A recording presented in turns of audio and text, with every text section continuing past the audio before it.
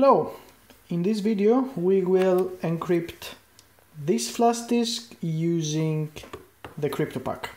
So let's first check out what is in the flash disk.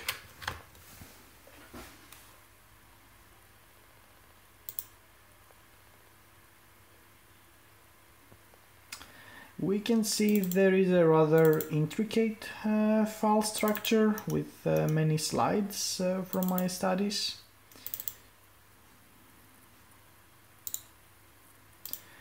And all the files are about 100 megabytes. So let's try to encrypt the disk. First we place it, we will insert it inside the Cryptopuck, and once it starts getting encrypted, the LED light will start blinking. So the files will be getting encrypted with an AES-256 symmetric encryption, and for that reason we will be using a randomly generated 32-byte secret. This secret will be encrypted with an RSA algorithm and placed among the files. Then, in order to decrypt the files and retrieve our data, we will use the private key that we have to decrypt the secret, which will be subsequently used to decrypt the files.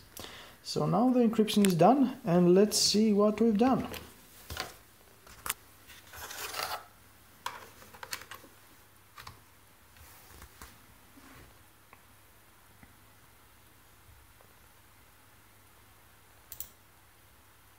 So we can actually see that the file structure has been hidden away. There are no folders, there are just files with random names. Here you can see the file where there is the secret, which is also very hidden away. And there is also the file that contains the hidden file structure, which is also encrypted. So let's try to run our Python script to decrypt the files using our private key.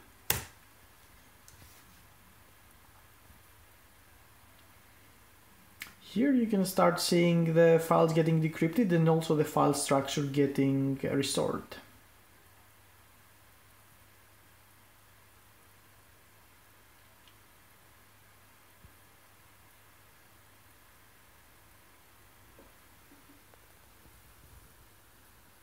Okay.